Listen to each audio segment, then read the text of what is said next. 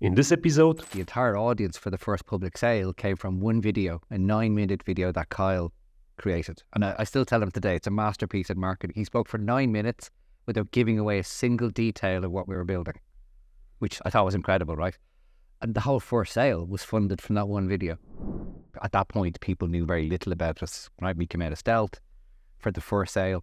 We did the second sale, and people were just amazed that we came out of stealth because, one, we weren't coming out and making a claim. We built it first and then showed it to people. And that made a big difference, I think, in terms of that transparency. Most of the people, community is a Telegram channel, or it's a few people on Twitter. For us, the community forums are right in the middle of the application itself, so there's zero friction. Being, open and brave to change directions. We built some great piece of software, but we saw the possibility in better use of the product or the idea for the community, and we changed it, and we just, that's a pity, but it will be better the other way. One of the gaps in the market, because of the state of regulatory compliance, it means that many of the big NFT marketplaces want to stay compliant themselves, so they won't sell our NFT or list our NFT because it's got real world utility value, but it's also, in some cases, a security. So there is no decentralized NFT marketplace purely for utility-based NFTs. In a couple of weeks, we'll have launched our own listings inside the platform, but the plan very much is to hive that off as a standalone product that anyone can sell an NFT on. Welcome to Pragmatic Talks, a podcast and video series where we discuss startups, contemporary digital product development, modern technologies, and product management. We believe that everyone should have equal access to knowledge about product development and entrepreneurship, and also everyone should have the opportunity to apply it in pursuit of making our world a better place. Through this series, we aim to create an impact on the future world. Some of you are probably familiar with the two awesome guests we invited today. Tony is a core team member of Commonwealth, a revolutionary Web3 startup that is democratizing investment opportunities for regular people. Our second guest, whom you have probably seen before in one of our previous episodes, is Jakub Dobosz. Jakub, as a part of Pragmatic Coders team, is taking the role of product manager at Commonwealth. Today, we are going to talk about key factors of startup success, based on the recent history of Commonwealth, where they were able to attract more than 40,000 users, perform over 1.6 million actions in the product, which has not even been completely released yet. This is an astonishing story of how to grow your business and user audience even before you launch your product. And now, ladies and gentlemen, please welcome Tony Kelly and Jakub Dobosz. Hi there. Welcome in the next episode of Pragmatic Talks. Today with us we have Tony Kelly and Jakub Dobosz. You may be familiar with them from some of our previous episodes because one of the very first episodes that we recorded was with Tony here. And one of the other episodes where we discussed how we work at Pragmatic Others was recorded together with Jakub. But today we are going to discuss about another brilliant company and actually one of the most amazing startups I've ever seen and I ever had the pleasure to work with, which is Commonwealth. Tony, I think that you're the best person to tell us more what the Commonwealth is. I'll try. Where do I begin? Commonwealth is quite complex, I suppose, in some ways, but it's basically a community-owned and operated investment platform.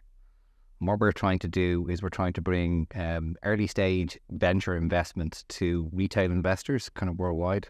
We're specifically focused on blockchain startups and blockchain projects, but that enables us to build this automated, unstoppable machine that will be fully decentralized, that anyone can come in with $20 and a credit card and invest in early stage crypto companies. We provide all the scaffolding and rails to go with that. So we provide the education, the infrastructure for doing all this in a completely seamless way. And we've invested quite a lot in kind of a user-first approach, both to the interfaces and even to making the protocol run really slick and seamlessly.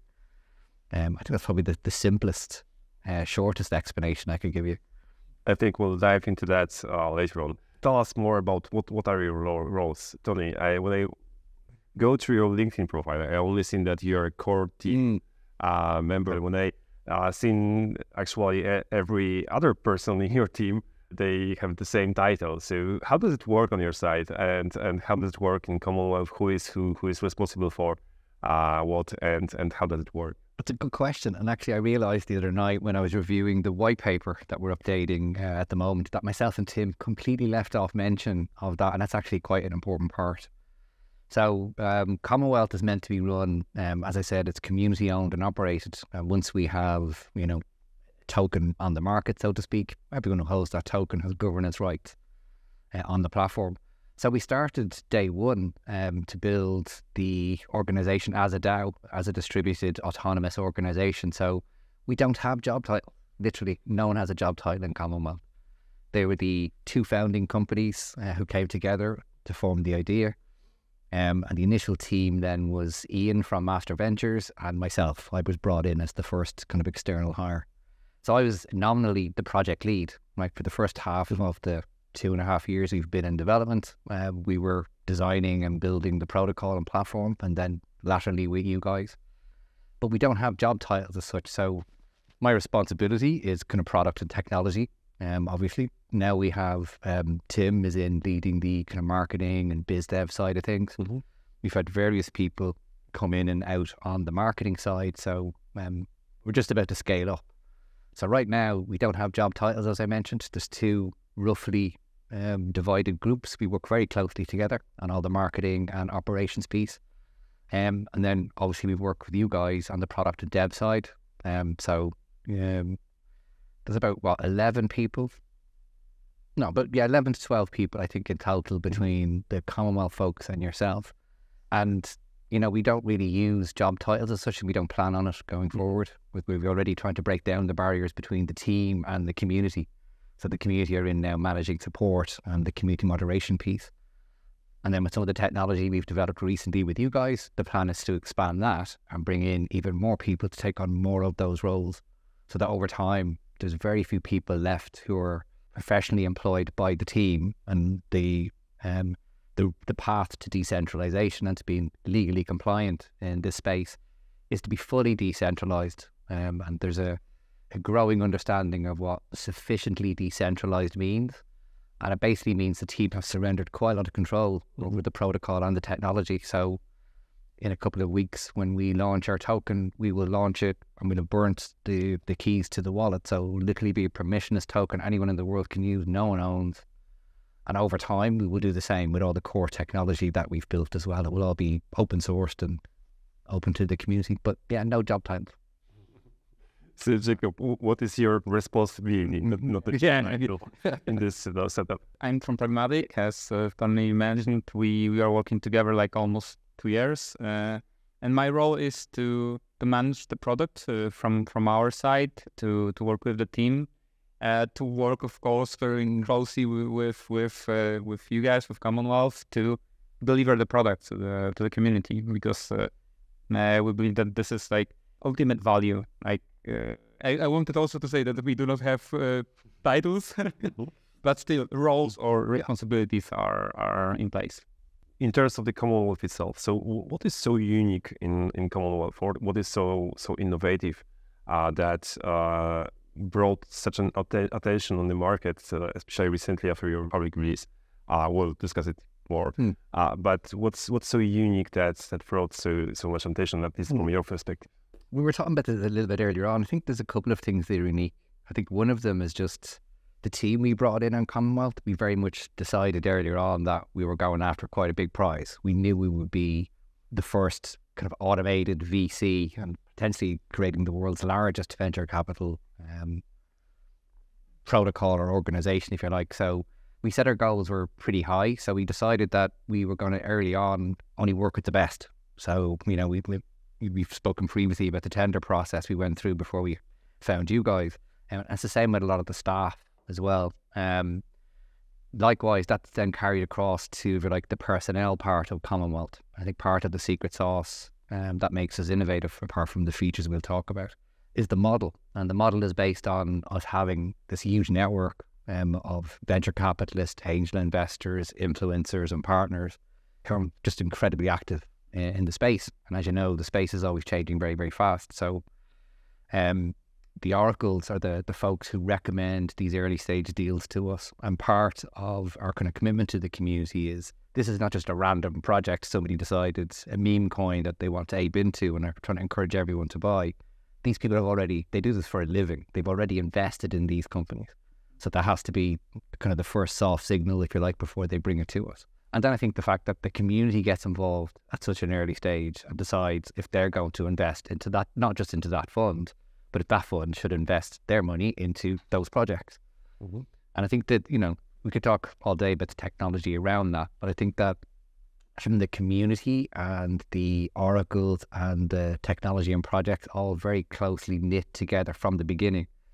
And the fact it's a very hands-off management process all the way through to the end. That's kind of the main, I think, USP for a lot of folks who are coming along. But I think I'd be remiss, and if I don't mention it, I'm sure Jakub will, but we're very user-focused in Commonwealth. And at the beginning, we knew we had at least 2 different audiences, right? We've got this very casual audience who want to come in and don't want to get involved in all the technology and the research, but just want access to those deals. But we also have this very educated, techno-savvy group of people who have a very different kind of agenda, if you like, in terms of how they acquire tokens and invest in projects. So trying to meld those 2 together and always looking out for both sides of that equation is obviously an enormous part of it. And then lastly, I just have to say that, we're very much building this to provide opportunities to a whole economic class that don't have access to these deals. If you look at the video I published today on the website, which is from one of our partners, where he gives an overview of how a blockchain VC works. It's a fantastic overview of all the pieces. But when he takes you through the business model of a VC, you begin to see, these guys almost never lose money. It's not their money. They make massive profits off of me running my investment. And if the project does well, they take, 20, 30, 40% on top. But with the dynamics of them getting into this deal so early before it's even at a public sale stage, they can't lose. They're already of 30 or 40x. Right? And there's a great example we give in one of our first blog posts of the very first external investor into Apple. And we take you through the evolution and what his portfolio is worth today. And you can see that even a couple of years after Apple launched and their stock price went down, he was up 20 to 40x. So he literally can't lose, right? So to provide that kind of opportunity to the man on the street, the woman in the middle of Africa somewhere where she barely has a kind of mobile connection, to be able to get access to that kind of opportunity and to not have to be an accredited investor with $1 million in your pocket ready to spend. That's literally the definition of a US accredited investor. $300,000 in income and $1 million in disposable income you could afford to lose. That puts me out of most deals. I don't know about you guys, right? But even if I could get into that deal and I was able to, the minimum ticket size is often $100,000, $150,000, right? So we're bringing a crowdfunding model, we're bringing blockchain technology, we're bringing these venture capital deals, and then we're bringing in the oracles all in that nice, neat package. And it's a lot to explain, but that, I think, is at the heart of what makes us special. You mentioned user-centric, user-focused. Jakub, maybe you will tell us more about how does it work? So what does it mean for you, for the team, to be so much user-focused? Basically, it means that when we develop, when we think about functionalities, the first thing that comes to my mind, okay, how the user will use it and what the value will it bring to them and how they will understand it. And what Tony mentioned is like we have different set of users. Like our goal is to get the platform, the product to everybody. So even with somebody that has little knowledge of, let's say, blockchain technology and how the investment works, how the economics works, and so on, they can use the application. From my perspective, uniqueness of Commonwealth is also the transparency, because blockchain projects are known from transparency side. We are right now combining Web2 and Web3, so we are trying to take the best of both technologies. Yeah. So we are kind of introducing transparency to Web2 technologies. Let's put it that way.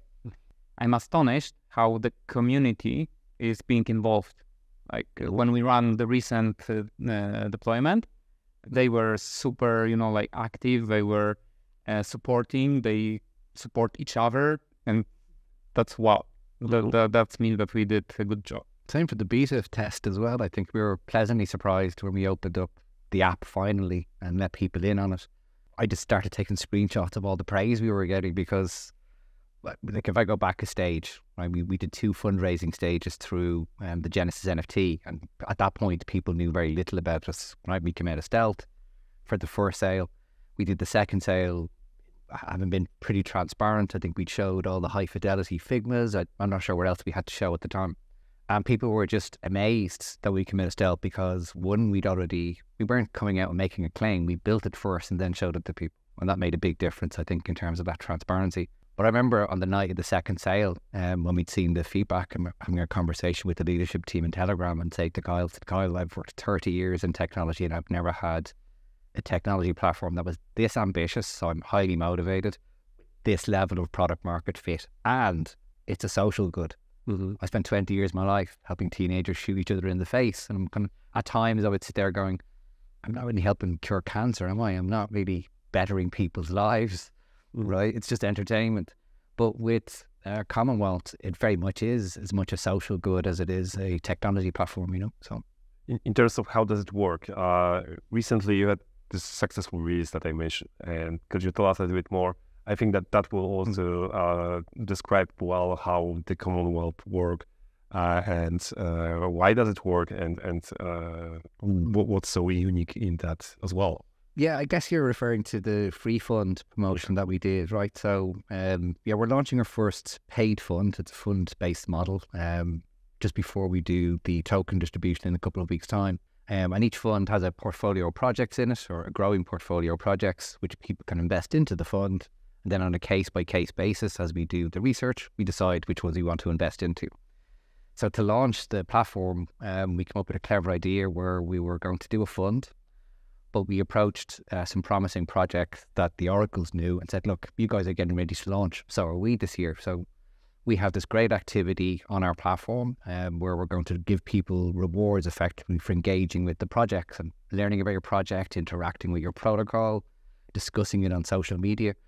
If you basically, in return for them giving us tokens into the free fund, we basically decided we would run this large scale program and then give away to the winners. We would give them a piece of the fund.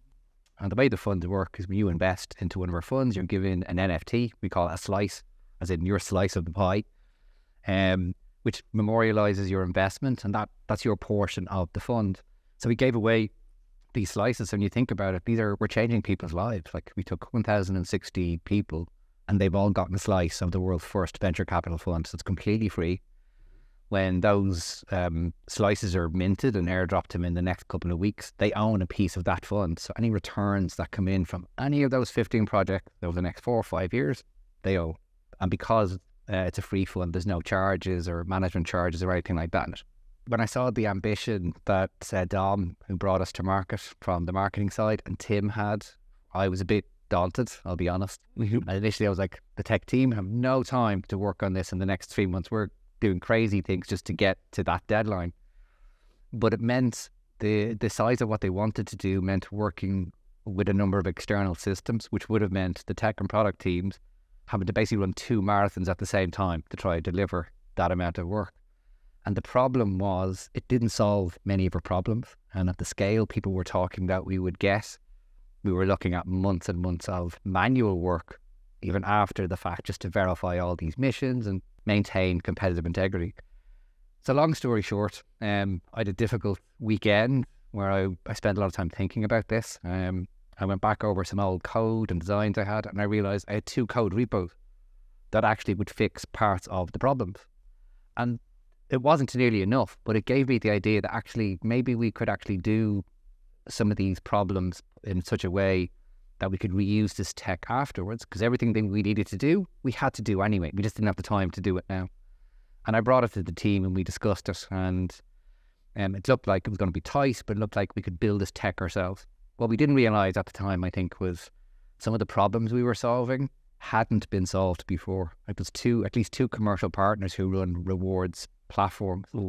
They've no automation on the back end. If you have a really good project and you have tens of thousands of people completing the missions, every one of them has to be verified manually by someone.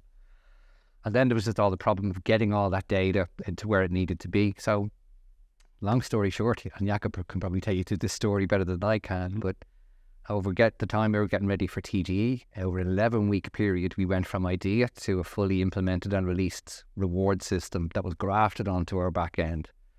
And because it was actually quite successful, not only was it successful from a commercial point of view in terms of 68,000 people registered in the app, I think about 40,000 people undertook the missions to some extent.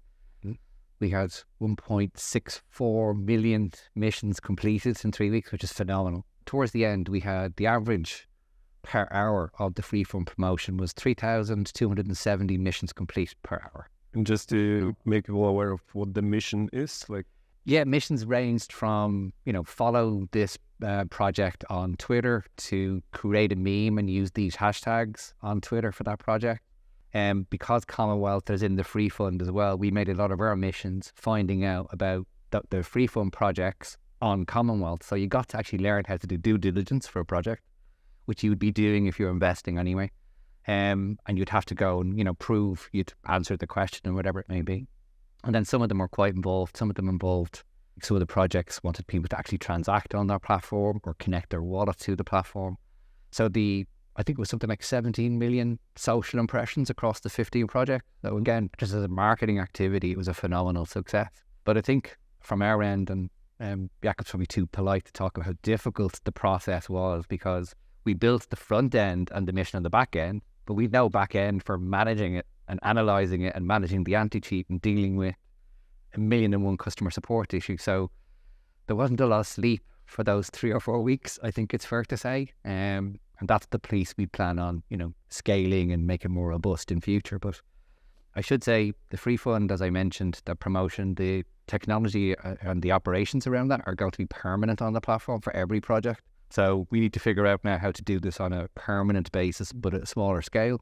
And the interesting thing is we did such a good job, we've already been approached about spinning that software off as a standalone service. It's already years beyond its two competitors, and we've barely started on what we plan on doing with it.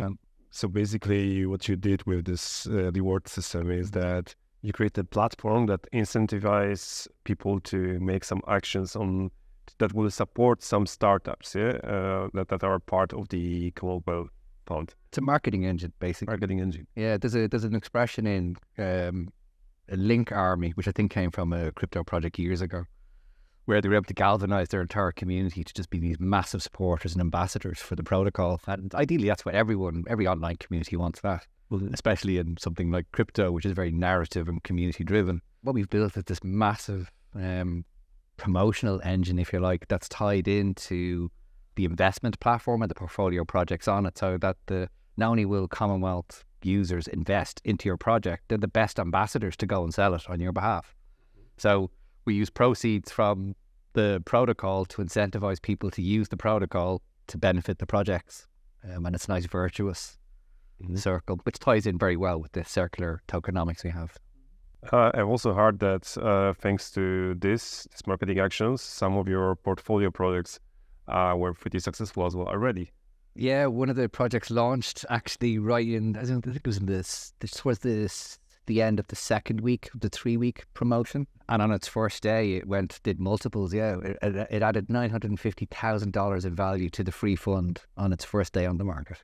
And now we don't expect all 15 projects to do that, of course. Generally speaking, like about 20% of the projects in any fund won't even launch. They'll never get to TGE, which is unfortunate. But if the 80% do average or better, everybody wins. But with those kinds of wins, it should pay back. The fund should get to break even very quickly and just start paying out USDC to these investors. That's many of funds could say that they are profitable from the day one. That's part of the design. We've been quite clever in how we designed the fund and the protocol. Like, it's designed to fill up fast, to be successful fast, and return value to the investors as fast as possible. It's your money, give it back to you as quickly as possible. Cool. So Jakub, how did it look like from your perspective? I mean, product management team that was trying to work as hard as possible, as fast as possible, because the deadline were close. So how did it work for you? From the perspective of time, it was great. Yeah, we were successful. Like we could expect this amount of mission being accomplished because we had some, let's say, information that were, like the calculation that you did before the free fund started, the rewards program started. So we were kind of prepared, but at the same time, when it actually happened, we were still, trying to deliver as much value to the user as possible. For example, chase cheaters. We didn't account for that earlier, like what would be the process for that, but we saw during the course of the program that there might be some people that are not using the platform, the rewards program properly. So then we needed to take actions to that. And when I was listening to you guys talking about it, I realized that this is also the part of front facing to customer. As you mentioned, we might change somebody's lives, and it is, from my perspective as a product manager, it's like a win-win situation, because on the one hand, we have a nice launch of the platform and we are inviting people to join. At the same time, they are getting something, and this is real value. It's not like some meme or some worthless token or something. So this is kind of a thing that helped us to go through, let's say, a little bit more difficult times, where there was no lot of sleep. And at the same time, I prefer it that way rather than, wake up someday and there is nobody for me. So we had the discussion before the free fund started. What if analysis? What happens if there are not many people? There are also fears, when you start, when you launch, when you start. But yeah, it was great experience in terms of also the support that we received from the community and how the mods were working with people that took part in the rewards program. So it was great. I have to comment on that, because that's a very good point you made. In the middle of the free fund, we doubled the amount of volunteer community moderators. They just appeared out of nowhere and started helping the community. So literally the team doubled in size in mods. And again, that's entirely organic and spontaneous.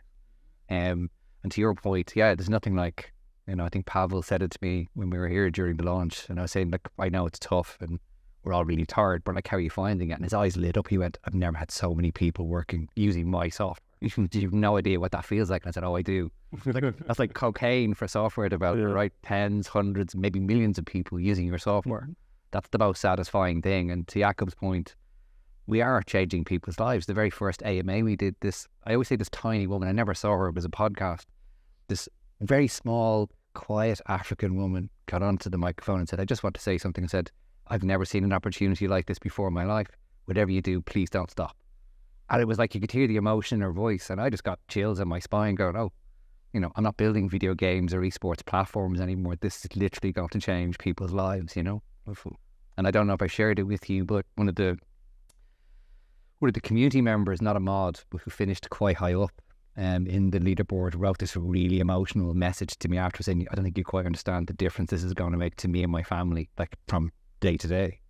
And that kind of gives me shivers when you realise you're having that kind of impact on people, right? From to your point, those 7 a.m. starts and being in the office at 11:30 at night, and 3 crises today, it becomes worth it in the end, when you get through it and have that kind of impact. Real software for real people, Yeah, I remember I was, observing the team that was fully focused working here. You came as well to Poland to be with the team and to work during the release. And I feel, I must admit that not so often I see people so motivated to actually do the work and so committed. So they spend the whole days, sometimes even evenings in the office to make the things right and to fix all the problems, all the issues, and copy with anything that will appear. 100%. Being part of the back end that saved her but in the end, it was written by one of your engineers over a weekend, just off his own bat. He decided, we need this, I'm going to build it. And without that, I think you'd admit we would have been even further behind in what we were trying to do. And when it came to that manual verification piece, forget about it. We wouldn't have, I think we did that in about 3 to 4 days, the small team of us. That would have been completely impossible. I mean, manually verifying 200,000 missions. Mm-hmm. Would have been completely impossible without that system. Yeah. Great. Okay, so I've also heard from the team that you figure out a bunch of innovations. You already mentioned that you're combining some Web3 ideas into Web2 and the other way around as well. So could you tell us a bit more what is so innovative that you're working on, how the way of work that you are implementing is different from other projects, and how does it work for you? First of all, the idea, like in general, like the vision, let's put it the vision, because, like we are working for almost 2 years, and there were some paths, direction that we headed to, because at that point of time we thought that it will be useful for the community, for the product, but then we just changed it. So like having the user in front of us, this is like from the Web3 perspective, this is the innovation, and we actually include users during like all the time that we are working on the product, because I remember, I think it was before second sale, there was some UX research. Our UX researcher Karolina and Kasia did some checking with potential users of our application. Then we launched beta on the test environment, so we also invited users, and we actually actively collected feedback with various of approaches. We wanted to know as much as we can. And then, like with community mods, with inviting people to be part of it, then we released this rewards program. So this is, from my perspective, also the innovation in terms of, let's say, the approach to how we develop. The second thing that we actually discussed today is the approach to, let's say, manage what we are doing and how we are approaching, for example, the diligence of the project and how we are checking if everything was done, prepared well, like timelines, like the timesheets, to be on top that we didn't forget about anything, So this is also from the Web3 perspective, this is kind of revolutionary. Yeah, like using the side that was already present in Web2 projects to Web3, and I think these are two major things done from the, let's say, managing product that are innovative from my perspective.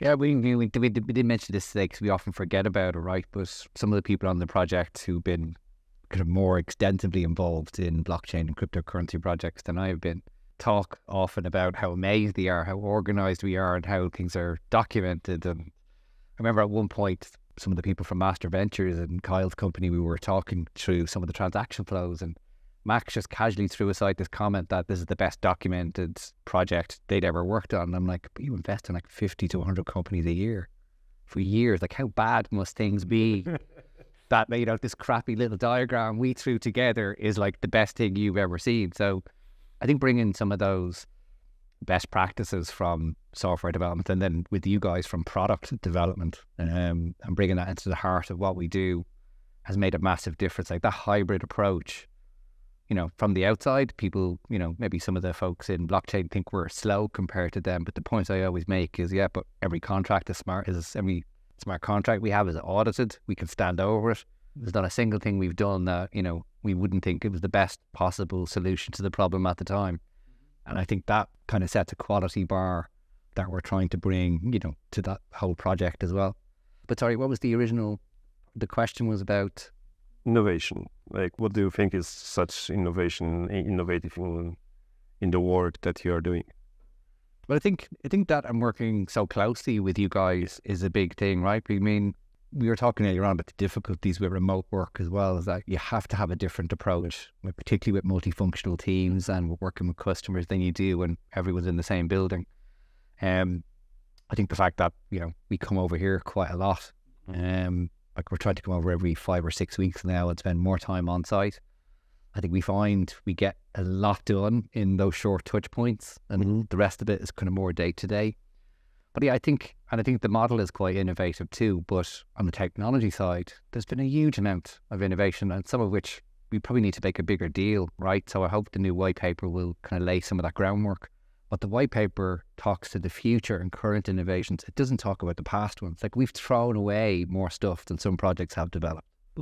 Right? We made the decision earlier on to build on Ethereum because it had the best support, it was easier to hire for, etc. Had the most amount of support and tooling and things on the back end. So it meant we could focus, instead of building core tech, we could focus more on solving a user's problem. And a lot of that, when we decided to move to ZK Sync, we had to throw away. So we lost some work we had done there. My biggest regret in a way was having to lose. We basically built a non-custodial smart contract wallet for our users that if you were new to crypto and didn't know how to add a wallet, didn't know what MetaMask was, we would just gave you a non-custodial wallet. And we're able to pass the private keys to you in a way where no one in Commonwealth knew your keys were, could ever see them. So it was as secure as it could get. And it used the same open source technology that Binance Wallet uses. And there are 13 million people using that wallet. Well, we managed to do it with 2 steps less. So it was a much better user experience and less friction than Binance did. And if that wallet got that kind of adoption, what would that have meant for our users? But unfortunately, when we moved to ZK Sync, we had to leave that behind. The good news is now we're moving to Base. So we have all the benefits of account abstraction, and embedded wallets are going to be open to us. So it will come back in a new and improved form, I'm sure. So that's a big one. The rewards piece that we mentioned and that whole points-based activity is really important. Actually, it's not just important as a marketing gimmick. It actually, I think, is the future for legal decentralization, which is another innovation we're bringing. So just very briefly, the more decentralized the protocol is, the less susceptible it is to having to fall afoul of different regulations and compliance. There's 2 approaches with compliance. You either lead into it and become completely legal in that place, or you do everything to design around it so you don't have to be captured by that as well. And they're both valid legal approaches. And the interesting thing about decentralization is the more decentralized you are, the less anyone cares about you being regulatory compliant.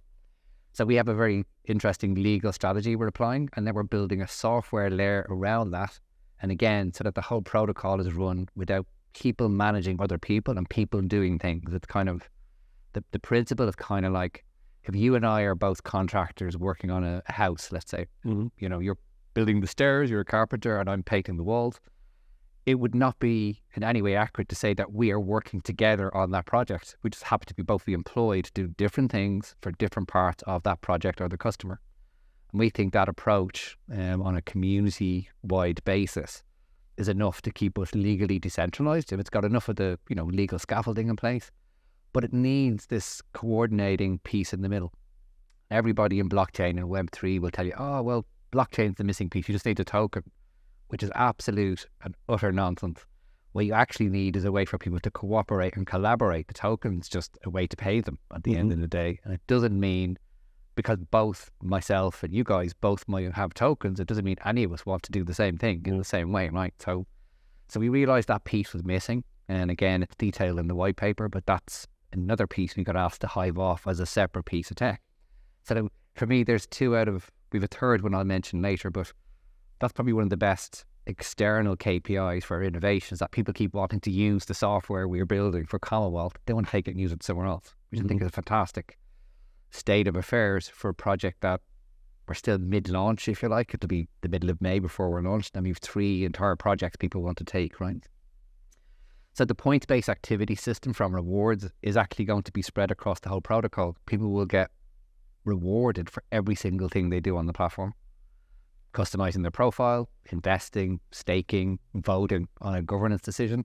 Because you've done something, we'll give you a reward. But I also have a measure of what you've done, which again helps with decentralization, because part of the big regulatory piece there is avoiding, you know, that somebody's trying to do something that will generate a profit, but they're doing it on your behalf. That's where both parties then get brought into sticky water. This way we can avoid that whole piece by having everyone actively manage themselves or cooperate with everyone else. And then it's, in theory, it's a nice heavenly community. So I think that anyone who is interested to learn more about it should read the white paper that is going to be released soon. Most probably will be released after the video will be, before the video will be published. So it's sometime in the next 2 weeks, 2 to 3 weeks for sure. So I think it will be in the same time as the video. So yeah, if you're interested, check the website, join Commonwealth .xyz, and then you will find that there you will find the white paper. Okay, I'm not afraid to say that Commonwealth so far was a huge success. Even that you're just somewhere in the middle of the road, or even I would say maybe somewhere in the beginning of the road. When I learned about your roadmap and plans for the future. So, what do you think was the crucial factors of the success? Why it has been so successful? It is so successful.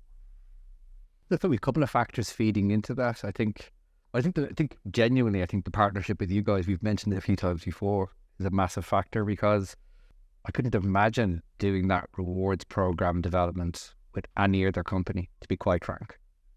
Dawson's try and do two things at once and, step on the pedal, but don't drop the ball on the first one. And, this is going to require quite a lot of additional effort. I think the network of people we have in the community, and by that I mean the wider community, like the Oracles, about 30 different partners, I think. And these are like very well-known names who've invested in every crypto project you can think of. They've invested in it. To the community themselves, I think one of the innovative things I didn't mention was we built the application around the community. Most of the community is a Telegram channel, or it's a few people on Twitter.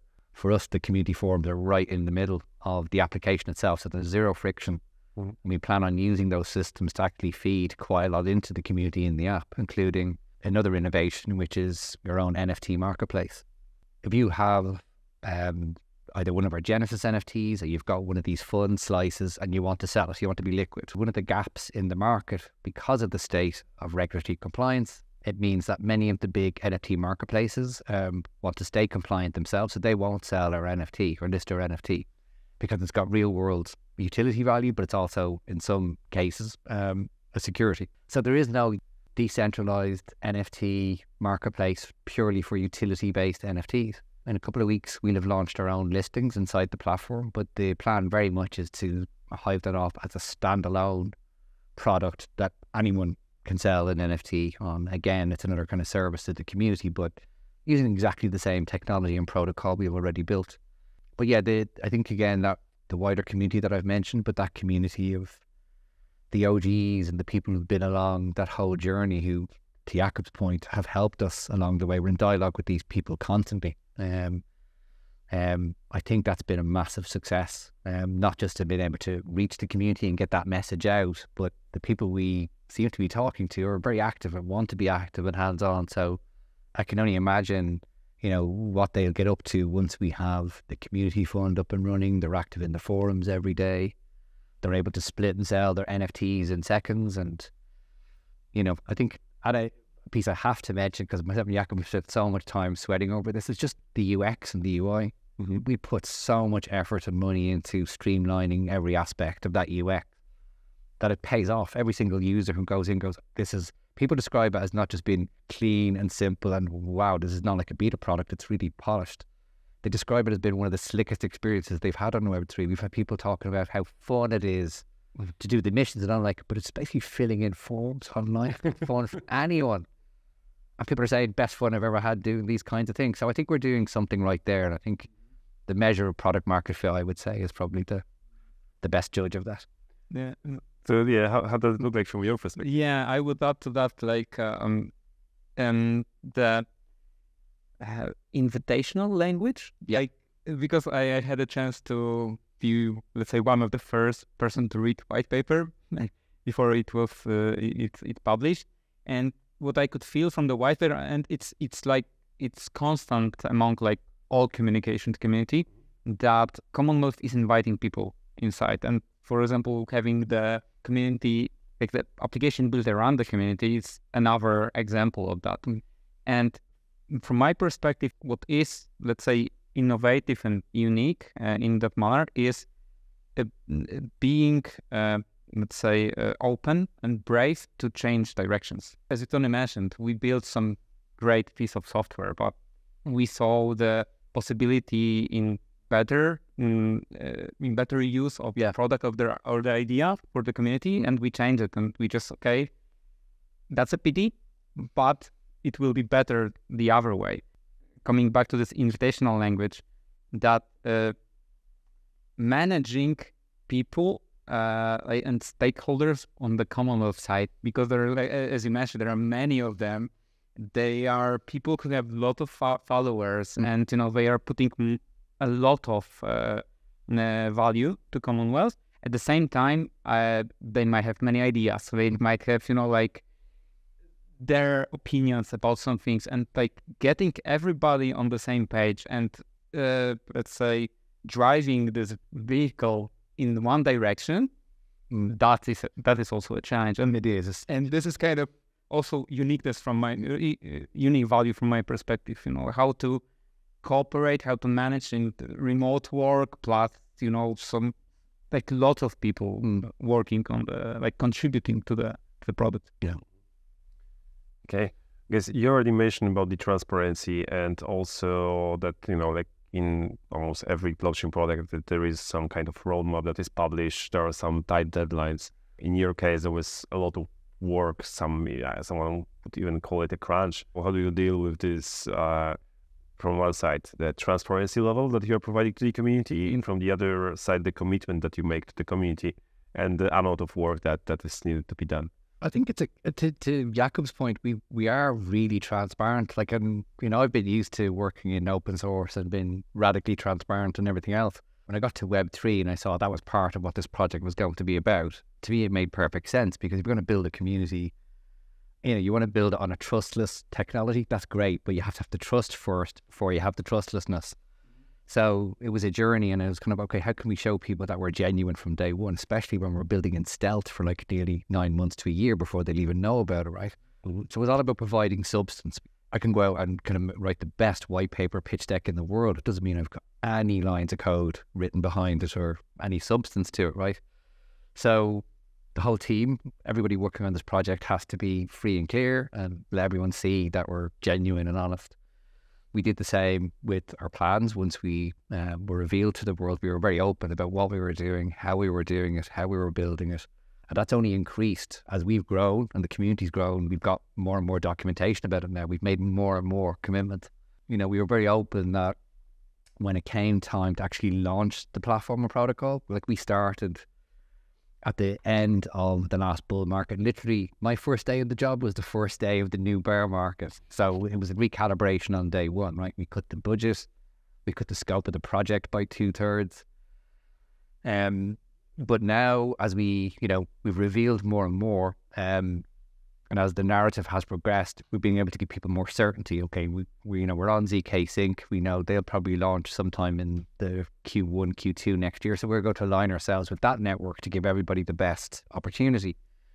So as the narrative has kind of shifted, we've had to adapt and pivot, and we have a lot of these conversations. They're very open. Some of them are, like Kyle talks openly on his channel.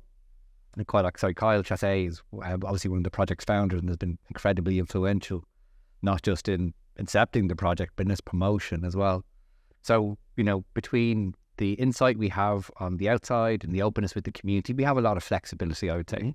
But we've been careful not to jump too often to explicit dates unless we've had to.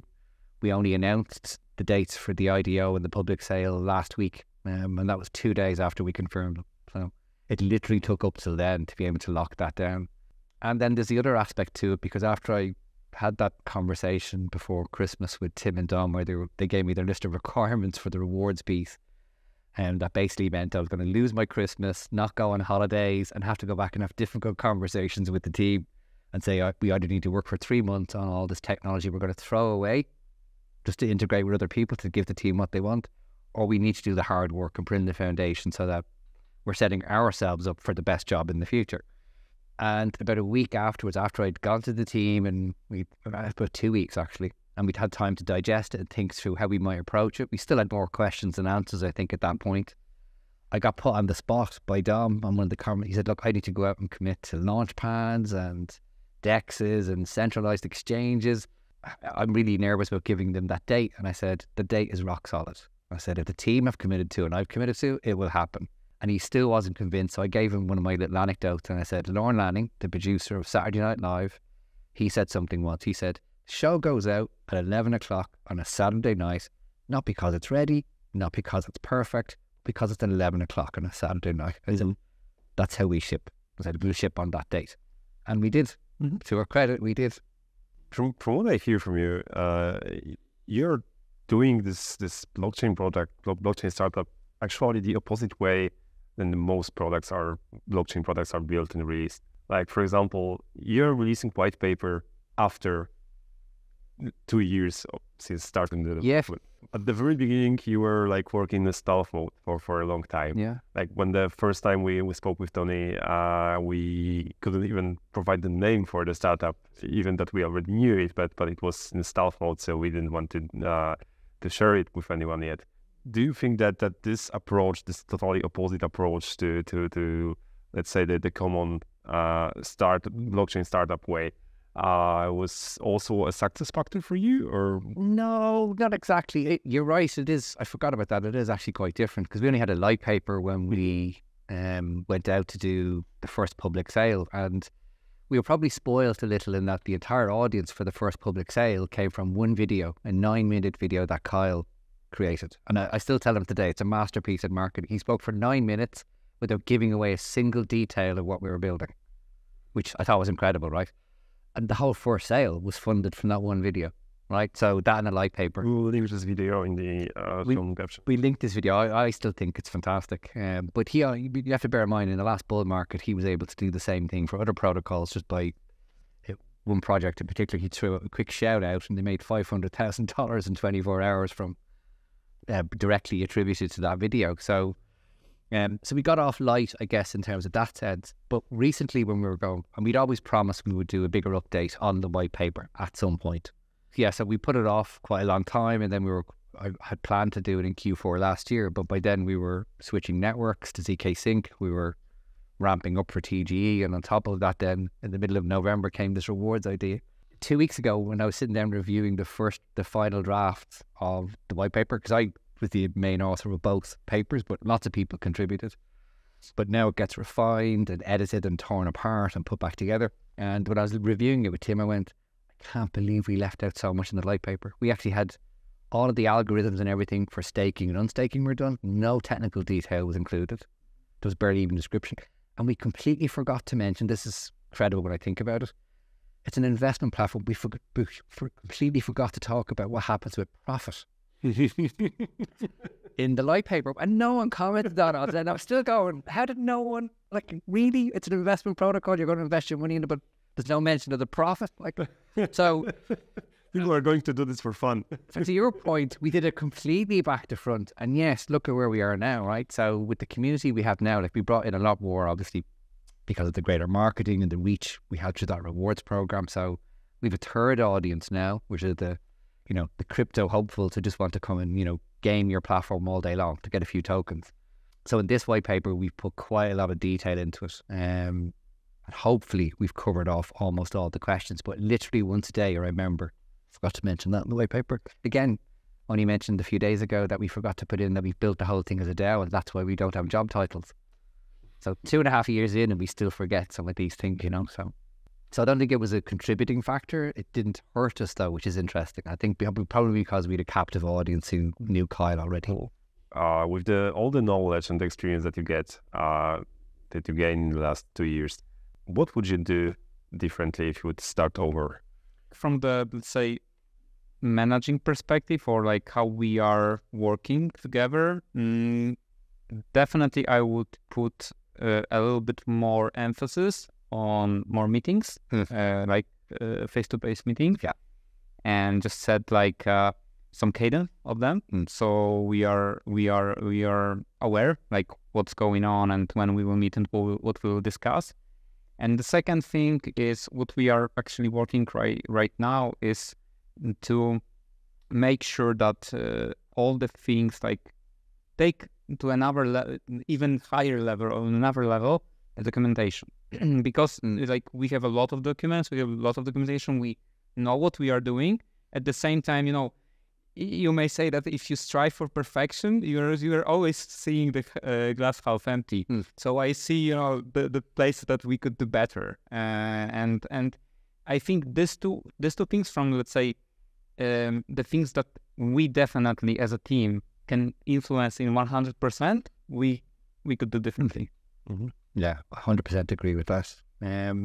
more face-to-face meetings, more of that coupling, not coupling exactly. Like, you want to keep the flexibility and the kind of freedom that remote work gives everyone, but at the same time, you still need to keep up that degree of, a high standard of collaboration and communication and coordination, the 3 C's. There you go. Investing more into that process piece. Like, I thought we'd invested quite a lot of process at the beginning, but personally, I was already very comfortable with the approach you guys took on products, whereas the rest of the team were not. So, but I think I would have spent a bit more time in those early days on the ground, just making sure we were all kind of even more tightly coupled in a way. And not that it was bad in any way, just I think we could have been probably more productive more sooner. And actually, I do want to mention this because this is quite important, because we were at the Smart Connect conference in Barcelona at the Chainlink event a number of months ago. Was it Barcelona? Can't remember which one it was, Barcelona or Istanbul. And we met with a company who started developing their app on almost the same week we started. So we had a team of, I think in total, I'm going to say 7 people, but bear in mind some of those people are part-time in Pragmatic Coders, right? They had a team of 9 people and they built 7 workflows. And in the same time, we built 24 to 27 workflows, fully mobile and web, with a team of 7 people. And they were all in the same office, by the way, as well. They weren't even working. I didn't know that. So I think 2 of them were remote and 5 were in the office. So in Lisbon. So the difference in productivity from them to us, and I'm sitting here going, yeah, we could have been more productive. We could have got that out faster. And I'm sitting here going, but that's my little bubble, right? I think that's a really important kind of, not really a benchmark, but it's an informal benchmark I use. And when people are saying, oh, spending so much money on dev compared to this DeFi project over there. I mean, the one without any UI, that one. Yeah. So yeah, I think that was a really good indicator of how well things have worked. And I'm not sure how I would do that differently, other than, as you said, more time together. Yeah. Before, I had these questions written as what would you recommend to anyone who's working on their startup with the external service provider? But I think that it's better to ask it like in general. What would you recommend to any startup founder or anyone who is working on the startup with the external provider or even with the internal team? Like any tips? Maybe you have some new lessons learned, new thoughts that you would like to share. About working with external providers, yes, but I didn't give you an answer last time. You might not like it this time, but my advice to most people who want to start up, especially a tech startup, is don't. Genuinely, it's the hardest thing you'll ever do in your life. And the people like me who've been doing it for like 30 years are kind of, we're addicted to. We can't do anything else. We don't know any other way to work. But no, I don't recommend it. I've seen in every startup, once the money starts running out, it becomes a completely different beast. And if you're a founder in a startup and you're sweating all day long about meeting the accountant and the lawyer and making your payroll, you're not working on your product. I just don't think it's a life for everyone. So I always say, measure twice, cut once. So have a good long think about that one first, because you're going to spend 60% of your time fretting over those details or the marketing and not on the product or the customer you wanted. So make sure that's what you're signing up for. But in terms of working with external vendors, yeah, I got asked to write a book after our last video, and I was putting it off for a long time. And through dialogue with Jakub, I kept thinking, lots of books about product management. I'm going to write about the stuff that no one writes about that makes it really hard to do good products in tech. And the first place I started with thinking was communication, collaboration, coordination. It's all the soft stuff. It's making sure everybody knows what things are called is so important, especially in something like Web3 where everything's a token. And people are casually throwing those words around, and we all think we know what we're talking about. It turns out we don't. Even on our same team with experienced people, we've got, what's the definition of IDO versus TGE? Are they the same thing? Are they different? Things like the naming of the parts and how you're going to have those dialogues, how often you meet, where you store things, how you onboard team members. That's the piece that just sucks up all the money and therefore brings in all the bad will. I think if you and the customer are on the same page from day one, and they've bought into your methodology, or they've hired you because you're applying the methodology they like for developing product, it's just ironing out those kind of details. After that, it's just talk to your customers and build what solves their problems, really. Simple as that. Jakub, any advices from you, from your recent experiences? From my recent experiences, like if you are working in startup, forget about your job titles and do whatever is needed to deliver value.